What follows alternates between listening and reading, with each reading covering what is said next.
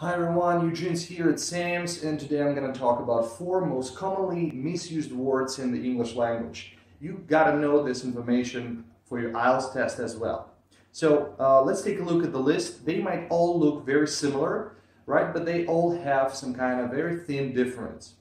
Now the first word is effect. Effect, it's something that happens to someone or a situation as a result of something else.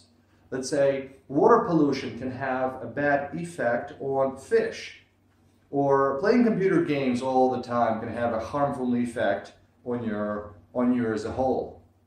The next word is influence. Now influence is what causes causes someone to think or behave in a different way. Let's say my father had a great influence on me while I was growing up. Right? It's something that caused people to think or behave differently. Next one is impact. Impact is very similar to the word effect, except that it's usually for something big, massive, powerful, and new, right? It's what happens to a person or situation, and it's usually something new, right?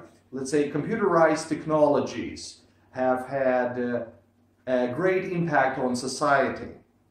Or building of a new beach resort will have a great impact on a social life and local businesses.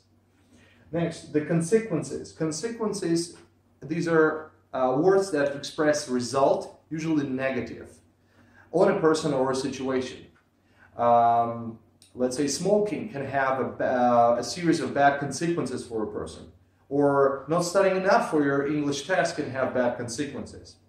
Well, one more thing about effect that usually is a noun here with E, but if it goes with A, effect, and the stress moves to the second syllable, that's the verb, so watch out for that. Now they all go with the verb have, so have an effect, have an influence, have an impact, have consequences, and with the preposition on. So it all is about preposition on, except for the consequences they may have the preposition for. Well, hopefully you liked that video. My name is Eugene, and well, see you next year, right? 2019 is coming up. So the more videos are going to come up the following year. Hopefully we'll see each other around. So Happy New Year.